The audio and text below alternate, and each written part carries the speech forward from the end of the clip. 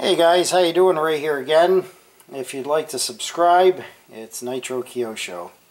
Today I just want to make a little video, guys, to help you out with these kind of servo connectors, okay, that come on just about all the servos nowadays. Alright.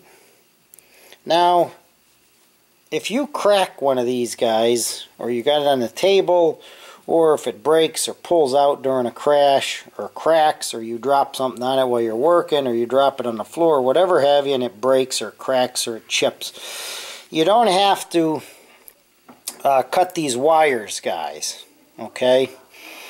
All you have to do is replace this end, alright? And how you do that, okay, this is what they look like without one on there, okay? And it might be a little hard for you guys to see, but you have your different, your red, black and the white wire here.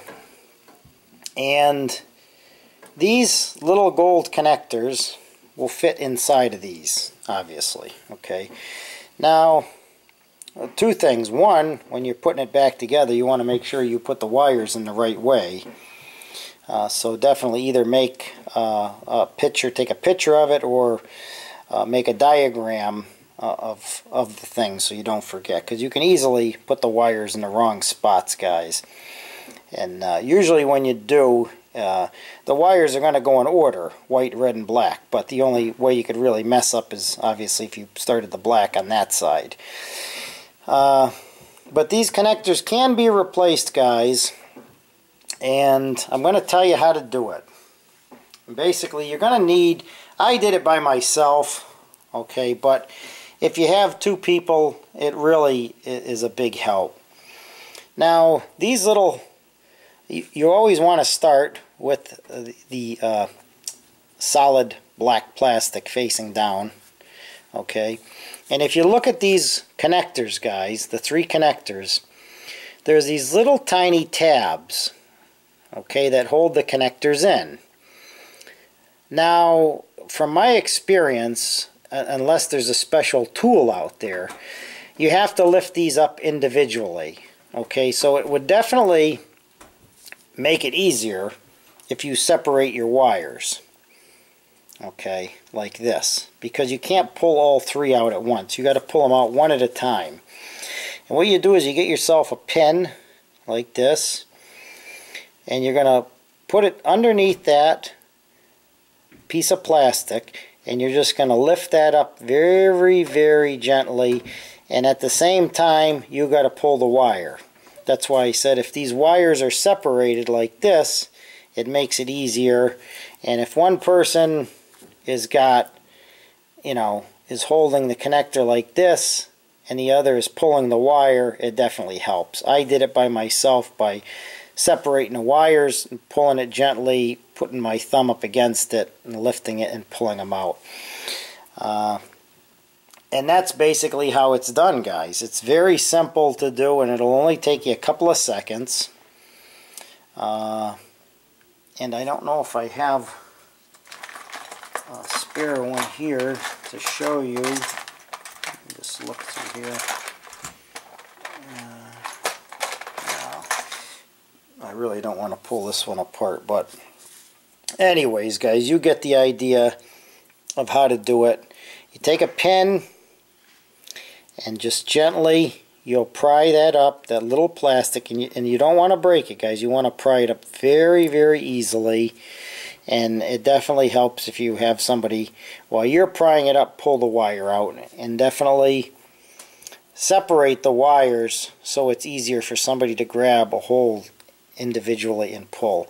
Now, I don't know, guys, if they have a tool at the factory that can lift all three of them up. I wouldn't think that they do, because when you're installing them, you don't have to do nothing except take your clip, make sure it's going the right way, and push these in. Now, they do go in a specific way, guys. You have, and it's going to be hard for you to see, but you have one side is basically flat, and then the other side has kind of hard. I'm trying to, the easiest way to explain it. Basically, the easiest way, I guess, is one side is the crimp side, okay? That's crimped, where you can see it's crimped.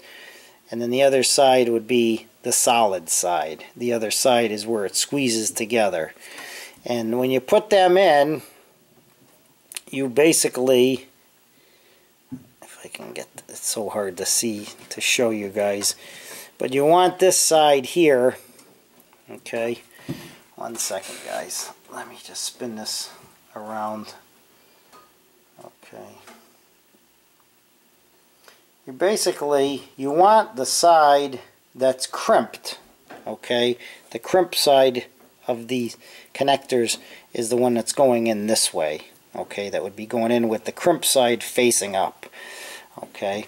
I apologize, guys. It's very difficult trying to show you these little tiny detail things on camera, but that's how you do it. Once again, you take a pin, separate the wires about 1 inch back, put the pin under the little tiny black clip, just lightly lift it up, have somebody pull the wire out and do the same on the other two.